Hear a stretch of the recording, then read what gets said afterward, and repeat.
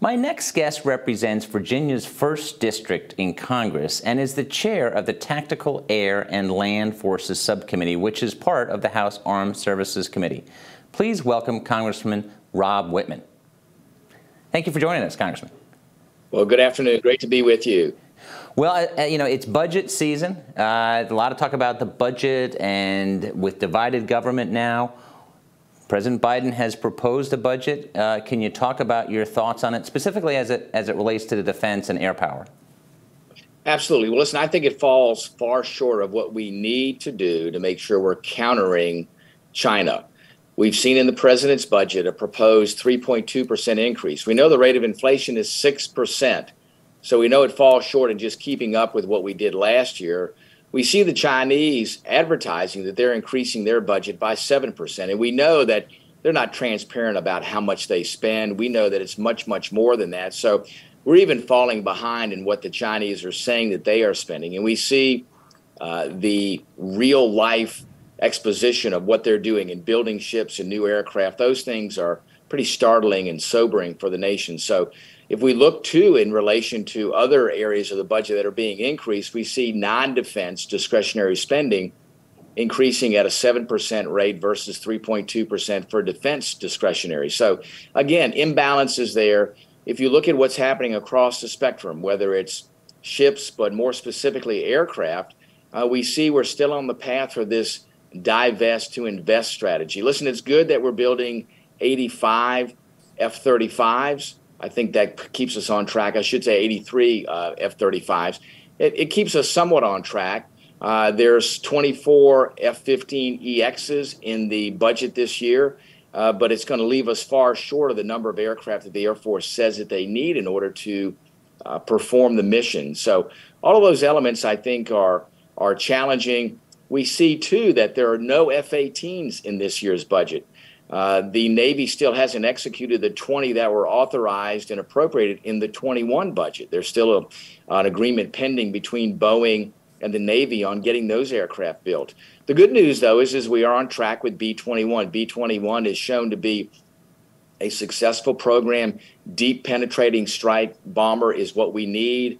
This aircraft is performing. It's staying on time and on budget. That's a good news story within this. Continued funding exists within the budget for that. So I think in those air platform areas, we're in a good place. The challenge, though, is on the tactical aircraft side, we are still retiring many more aircraft than what we're building. And listen, I'm not a mathematician, but it's hard for me to see how we do addition by subtraction. It's hard for me to see what we are doing in relation to the capacity that the Chinese are building with their J-20 aircraft, also what they're doing in next generation aircraft. I want to make sure, too, we're staying on track with our next generation air defense systems, better known as NGAD, and also the unmanned component about that. We need not only that, but we need to make sure that we have a full set of sensors from space to Earth to make sure we have a sensor suite that can withstand what we know the Chinese will do to try to take away information from us. And the information is going to be the key in the battle space. So I think that those things are incredibly important. So. What do you think is going to be, there are some, certainly Democrats and some Republicans very skeptical of the Pentagon's budget. They want reductions. However, there are a lot of Republicans and a fair amount of Democrats who do want to boost defense funding.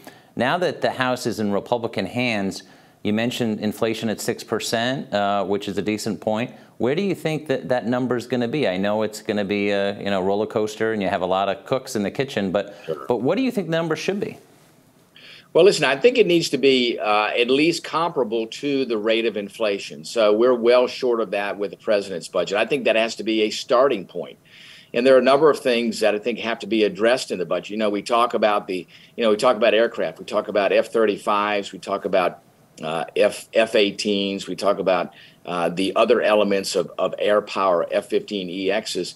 One element that's very concerning is not just the slower growth of those aircraft, but retiring advanced aircraft. The Air Force wants to retire F-22s, the most advanced air-to-air combat jet in the world. It just doesn't make sense to me that they want to retire, 20 plus of those aircraft. So those are things, too, that are on the radar screen. And so it's not just about, what are we doing to keep up with inflation, but it's what do we do, too, to get to those areas that we know are now going to be extracted from the president's budget and that we're going to have to be able to put in. Remember, if you put those things back in, you have to find some other place to be able to get those dollars. So I think that we're going to have to be there. I think folks understand the true challenge that we had from China, the urgency that we have to act in order to counteract China.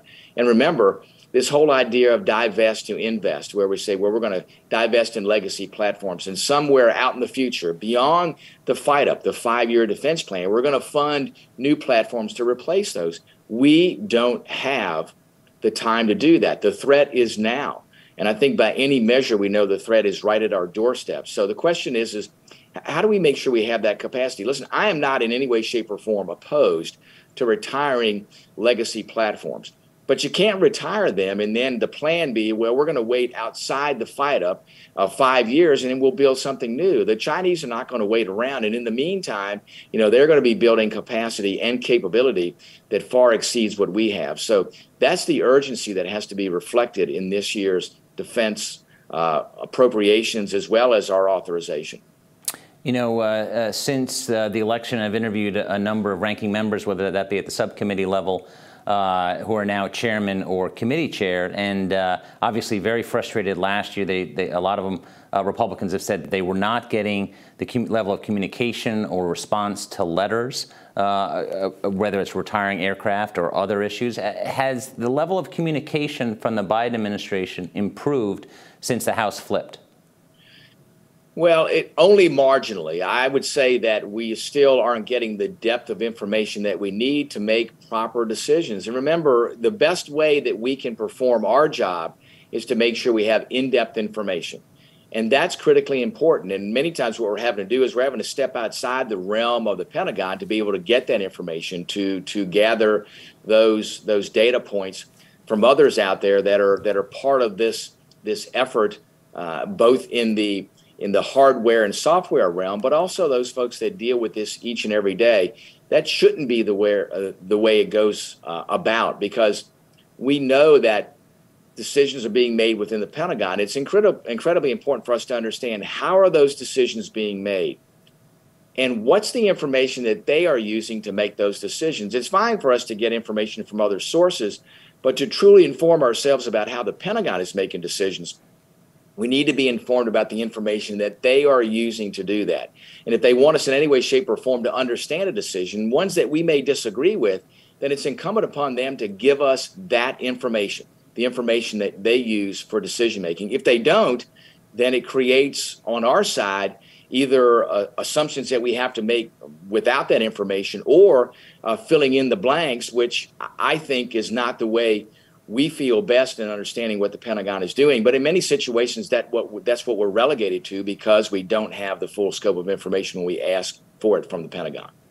Congressman, do you think that Congress has been briefed adequately on two remarkable recent events, the Chinese spy balloon that was shot down, as well as the Air Force drone that was shot down by or clipped by the Russians? Have you gotten enough information, or do you think the administration should be sharing more with both Congress and the American public?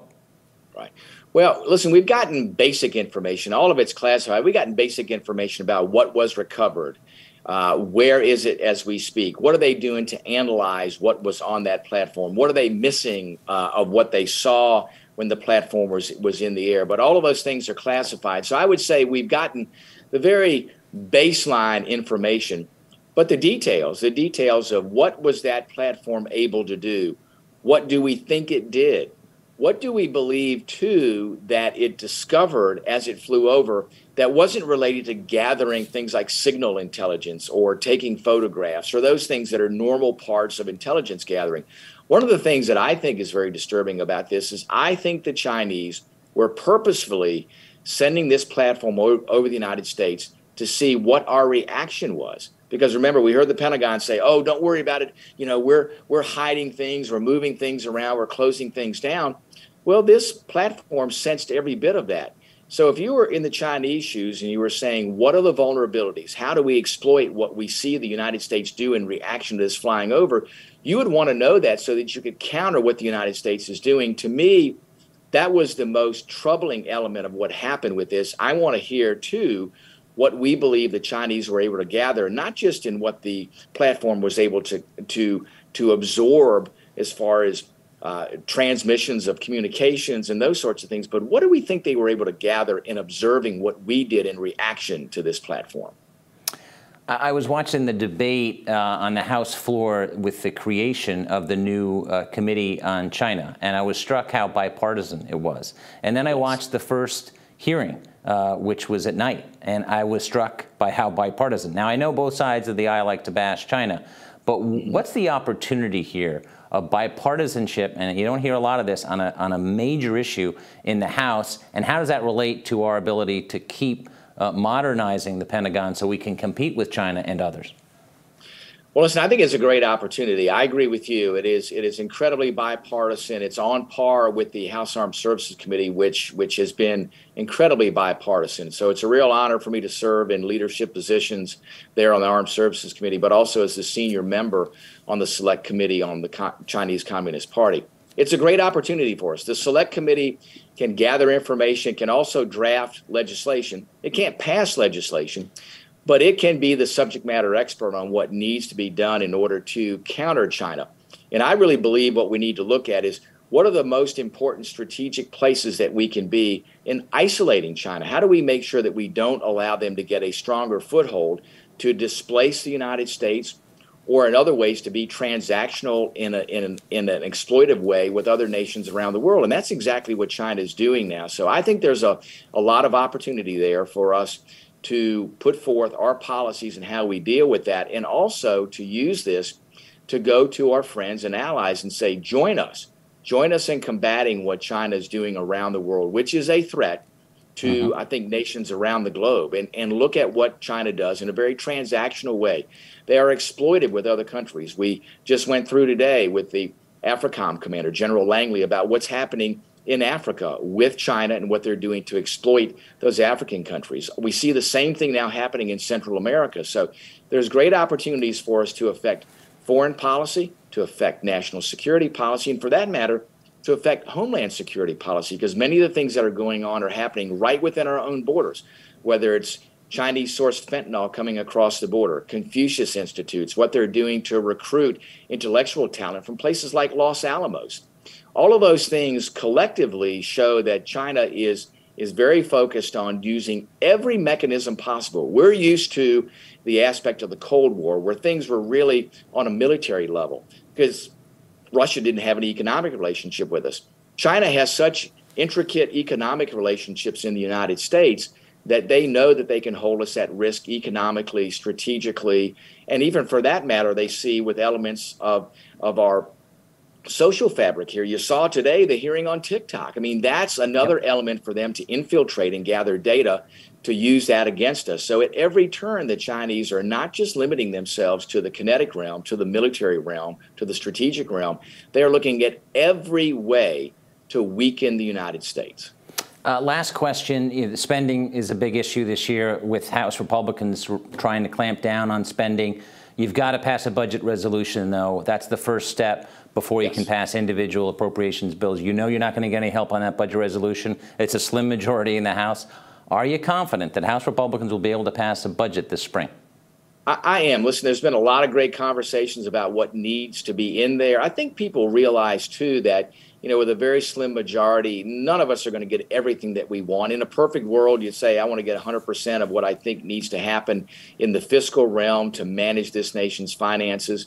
Realistically, we're not going to do that. What we need to do is to find the bill that aligns itself with the largest number of members, and that has to be over 218.